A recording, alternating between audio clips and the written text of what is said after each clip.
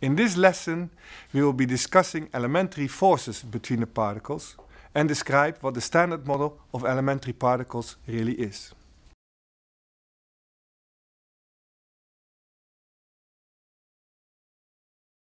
All forces around us can be identified as one of four basic interactions. So let's go over them. The first one is the electromagnetic force. It is responsible for the fact that positive and negative charges attract each other, whereas same sign electric charges repel. It is the force that makes up atoms and molecules and the whole structure of matter around us. In terms of elementary particles, a force corresponds to the exchange of a force particle, a boson. This means that when two electrons repel each other, this is due to the fact that they exchange a force particle. You can compare this somehow in the sense of playing football. The team players are the particles, and the force between them, the way they move, is predicted by the way that the ball is moving in the game. The ball is the force particle in this picture and makes the players interact. The force particle of the electromagnetic force is the photon, light. A photon has no mass, but consists of pure energy. Electrons and protons feel each other due to a continuous exchange of zillions and zillions of these photons. Now the second force. The second force is called the strong force.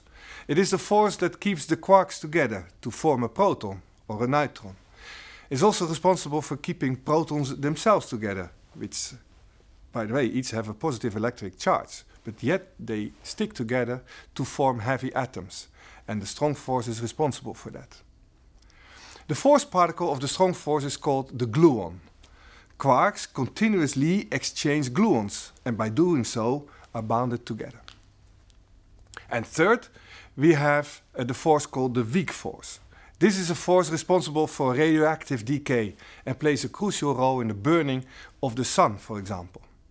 The weak force is, as its name suggests, very weak compared to the strong force and the electromagnetic force. There are actually three force particles, three bosons responsible for the weak interaction. These are the W+, the W- boson and the Z boson.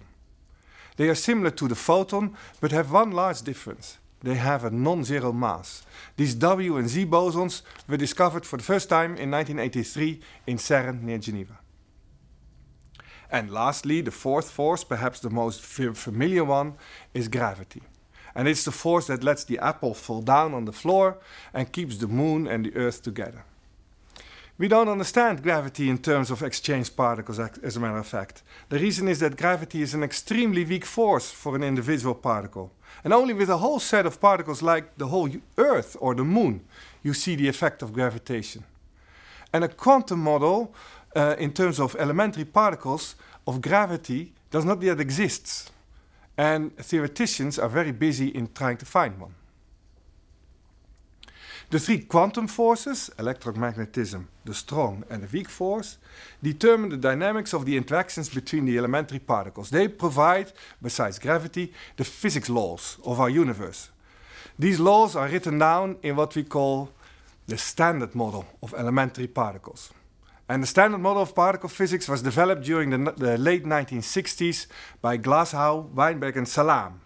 However, at that time, the mathematical description was not consistent, I have to say. And basically the model at that time made ridiculous predictions when calculations were made.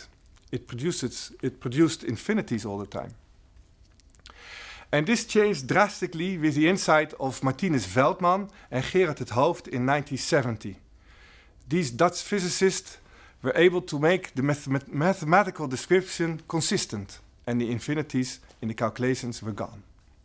However, with one major consequence, the mathematical trick only works in the case that elementary particles don't have a mass. And here the Higgs particle enters the scene. Because the solution written down by Peter Higgs, François Englert and Robert Brout already in 1964 and 1965 is to describe the mass of particles in an alternative way. And one way to look at it is the following. as I just said, the mathematical trick of Feldman, and it works for particles with no mass. And the trouble is that if particles don't have a mass, they fly away. They fly away through empty space with the speed of light.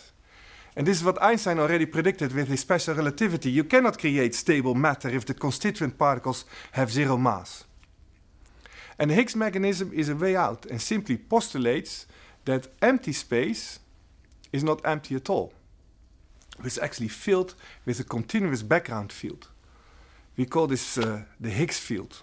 And with this field, all particles have to traverse it.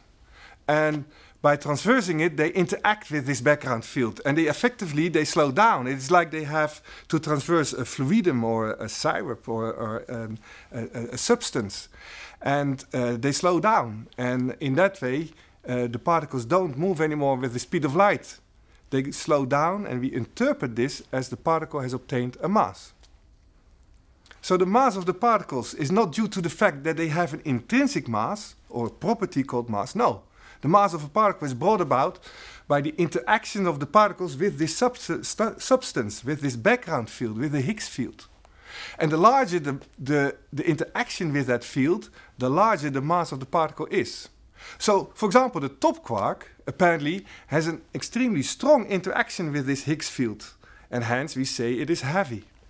And the up quark does not feel the Higgs background field very much, and therefore it is light. It has a small effective mass. But how do we know that all makes sense? The Higgs theory predicts that the background field actually may have a fluctuation, a quantum fluctuation, as predicted by quantum theory. And this quantum fluctuations on top of the Higgs field corresponds to what we call the Higgs particle. So, a discovery of the Higgs particle indicates the existence of a Higgs field, and that field is responsible for the mass of all the other particles, and ultimately of all atoms, of matter, of you and me. And it was therefore a big triumph of particle physics when the Higgs particle was discovered in the Large Hadron Collider at CERN in 2012. It was found to have a mass of 125 GeV, approximately equivalent to 125 proton masses. Currently, scientists are very busy in understanding if all the measured properties of the Higgs particle correspond to the predictions of the Standard Model.